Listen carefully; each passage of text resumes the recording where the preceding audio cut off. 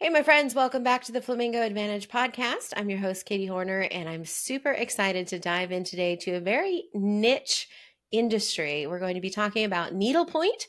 We're going to be talking about art that you do with your hands on fabric with thread. Very, very interesting and special. Stay tuned. You don't want to miss this. Welcome to the Flamingo Advantage podcast. I'm so excited to introduce our guest today. This is my friend who is the host of the Stitchers Club over at serendipityneedleworks.com. She has almost 20 years of experience in retail and actually selling physical products from a store shop, but she's also got a lot of years of experience in the online space, teaching educational classes, selling online courses and products. And I know you're going to be able to take away a lot from today's episode. So thank you, Ellen Johnson, for being with us. I'm so excited. Oh, I'm delighted to be here. Thank you so much for having me. It's always a joy to be able to share my knowledge that I've gleaned over the years with people who are looking to expand their horizons. So lots of fun in store for us, I'm sure. We have a lot of different people listening to this episode. Some of them already have businesses that they're trying to grow with their marketing. Some are physical products. Some of them are all online, knowledge-based coaching kind of thing. And you've got experience in both of those. So I almost don't really know where to start with you today. But maybe just start with explaining what you do in your business now and how you help. Like, what do you provide for folks in the way that you make money online currently? Okay, perfect. So I landed in the online space about 7 years ago, actually as a result of closing my brick and mortar store. So what I noticed after I closed my brick and mortar store was that there was definitely a gap in the needlepoint side of the crafting industry. There were not any resources available or easy to find resources available for people who do needlepoint as a hobby. So I thought, well, we'll create this wonderful online resource center for all things needlepoint, which is what evolved into our membership program called the Stitchers Club. And after I got going with the Stitchers Club, I discovered that there were also a lot of people who were either self-taught or who were new to needlepoint and really didn't have a solid foundation. Enter Needlepoint Made Easy, my online course. So that fits into the program in a couple of ways. Obviously, some people can come into the membership, or you can come into the membership without having taken the course. But if you need that background or that solid foundation for your needlepoint hobby, then that's there as well. So lots of fun things. And then I also teach some one-off classes, technique-based classes, and those happen throughout the year. So they're available for people who are not in the membership, although people in the membership get a complimentary ticket as part of their membership. So. Ooh, fun. And you also sell kits and physical materials still as a part of this, don't you? Yeah, we do. Let me back up. I include, whenever I teach my needlepoint boot camp, which is a one-day event that's actually coming up in January, or we do it at the beginning of the year every year. It is a one-day event where I go over the essentials or the fundamentals of needlepoint, and that includes a physical kit. So we wanted to make sure that everyone who is participating in these classes has the opportunity to get that materials easily, because needlepoint shops are quite few and far between. And there are a lot of people who live in what they call a needlepoint wasteland, and they don't have access to easily available supplies. So when we do classes like that, I do try to make sure that we include the physical product or the kit. When we do other events, I have online retreats as well. And so when we have an online retreat that's a project-based retreat, then of course we do provide the kit, those kinds of classes too. At the present time, we don't have a shopping cart where you can come online and purchase a physical kit, a physical product kit, but that is in the not too distant future. So yes. Okay, nice. So talk to us a little bit then around when you're marketing something that has both the online and a physical component. Like, I know just from, sending our sunshine boxes out for our live events that, you have to have a certain amount of product in stock, even though you don't know how many you're going to sell yet. And then if you oversell, you've got to have a way to get that product in quickly to get it to everyone in time to start the thing together. Like, there's a lot that goes into that, isn't there? There absolutely is. And what I've tried to do, at least up to this point, is make sure that I'm using materials that either have a shelf life that is not going to really create any kind of a drain on my cash flow. So knowing that, for example, with the Needlepoint Boot Camp, it's a very generic kit that we include. I mean, very basic fundamental pieces of our fundamental supplies that anybody that does needlepoint would use. So we have that available, and it's something that, it's relatively easy for me to get source refills on those things pretty quickly, because I have a good relationship with one supplier, and I try to keep, I guess this would be maybe a strategy for people that are considering doing this kind of thing, would be to try and limit the number of vendors that you work with. If you can find someone who has the opportunity or has the availability to fulfill multiple parts of your kit, that makes it a whole lot easier. And so as far as that goes, the keeping it simple, I guess, is really the best way to put it. The simpler you keep it, the easier it is on you. And that's really the name of the game, because unless you have a fulfillment house, you don't have really the flexibility to be able to, especially today with the supply chain being the issue that it has become, it's not always super easy to get a lot of refills quickly, but you can do everything, like I said, by limiting the number of vendors that you're working with. You can at least reduce maybe some of that friction.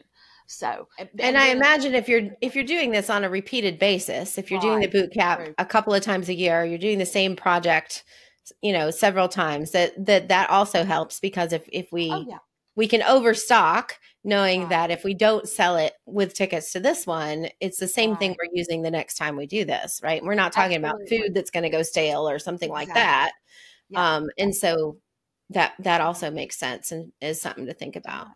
Yeah, so when I do, and I guess it's worth mentioning that the kit that we use for Needlepoint Boot Camp is also an upsell for the Needlepoint Made Easy course. So if somebody comes into the Needlepoint Made Easy course, we don't, at this present time, we don't include the materials for Needlepoint Made Easy, but we do offer that as an upsell. So it's an opportunity for me to keep things kind of fresh and moving, so that I don't end up sitting on a whole lot of inventory at any one given time.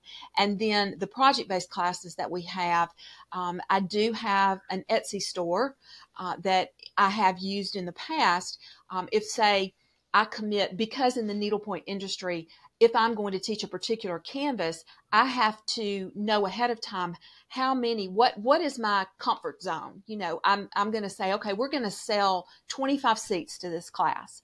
So I'll order 25 of the canvas and create 25 of the kits, knowing full well that I'm probably going to sell most of them just based on the history that I have. But if I do end up with one or two extras, then I know I can always put them in the Etsy store. And when we do get the shopping cart set up on our new website, we'll be able to put those there as well and give people the opportunity to buy the recordings for the class that was taught with that particular project, and then they can have the kit as well. So I love when I get to talk to seasoned entrepreneurs, because a couple of things that you've been saying here, like those who've been in the business for a while, we talk about, having data. We talk about when we do it again, we talk, I think it's always noticeable with like a new entrepreneur is like, well, I tried that and that didn't work. So then we're on to the next thing, but you have really dialed this in and done it again. And how many times have you launched your boot camp, would you say? Well, now this is going to be just the second year that we've launched boot camp.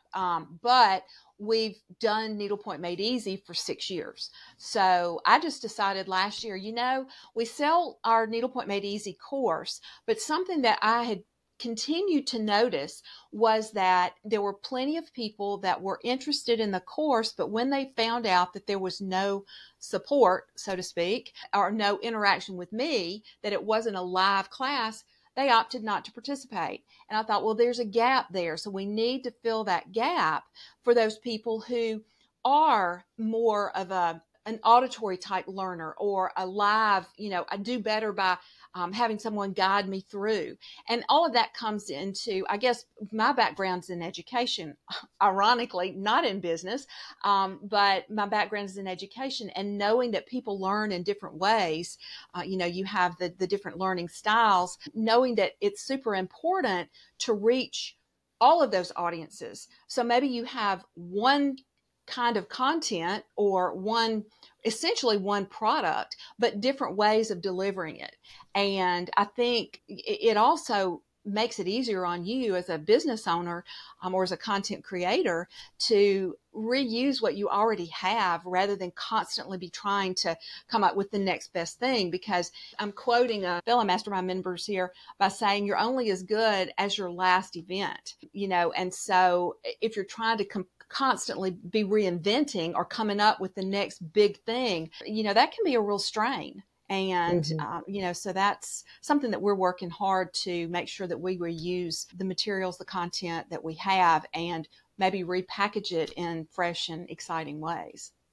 Yeah, I love that. It's the same nuts and bolts. It's the same frame, right? Yep. We get to tweak the experience. We get to tweak the packaging. We get to tweak what we're doing to create better and better results. But you are, you're all in on this is what we do. And we get to become better at it all the time. I love that.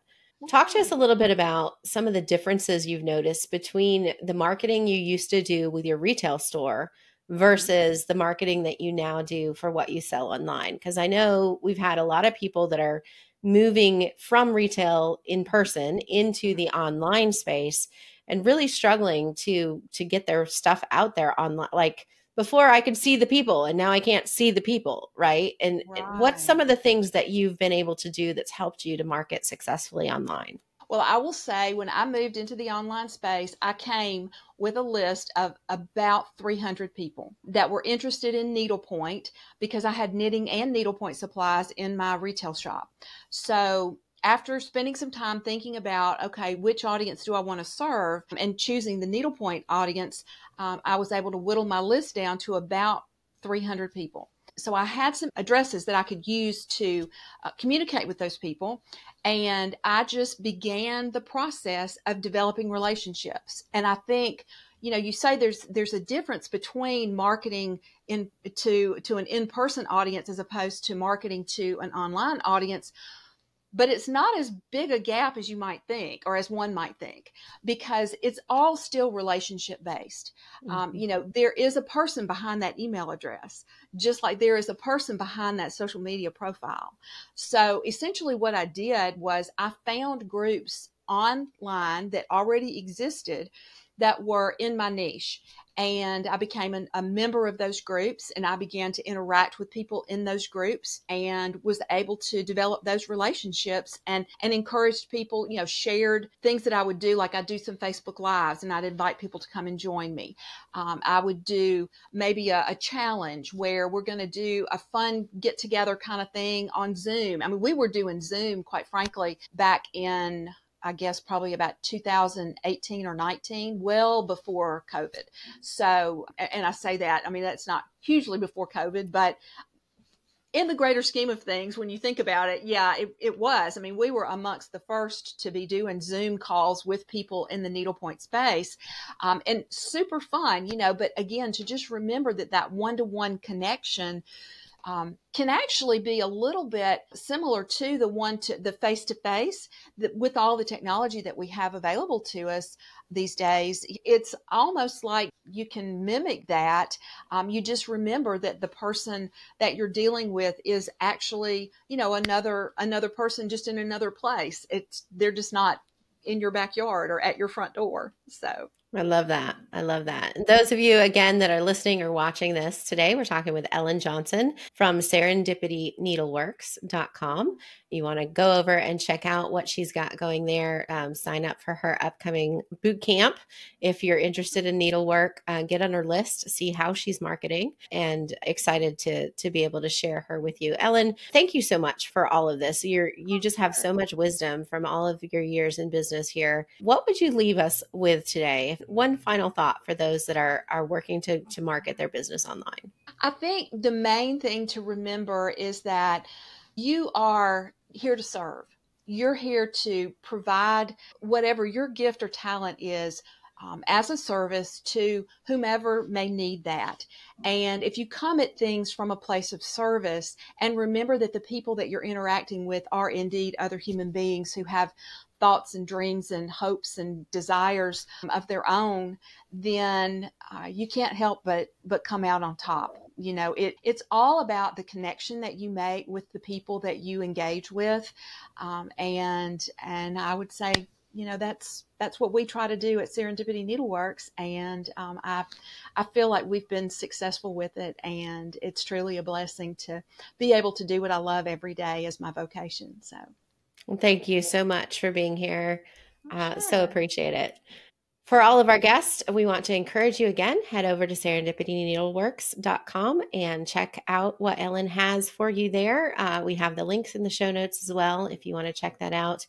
We would love to connect with you. And so we will have our phone number actually in the show notes today. We would love for you to just send us a text. Let us know what you're thinking, what questions we might be able to help you with. We're looking forward to connecting with you. If this has been helpful for you, we'd love to have you share it with a friend. Remember, your message matters. We'll see you in the next episode.